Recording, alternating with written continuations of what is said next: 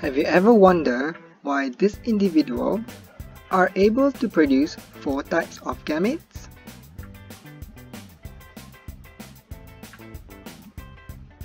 This is because the 2 genes are located on different chromosomes.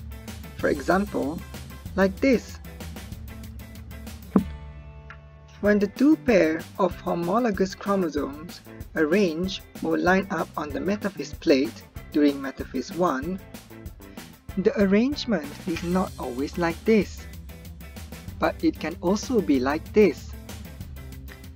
Notice that how this pair of allele arrange on the metaphase plate does not influence how the other pair of allele arrange on the metaphase plate.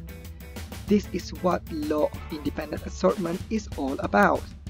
So allele big T will not always end up with big R during gametogenesis, and so as small t with small r, like in the first possibility. Because there is also possibility number 2, giving rise to 4 types of gametes. The one carrying big T, big R, small t, small t, big R, and big T, small r.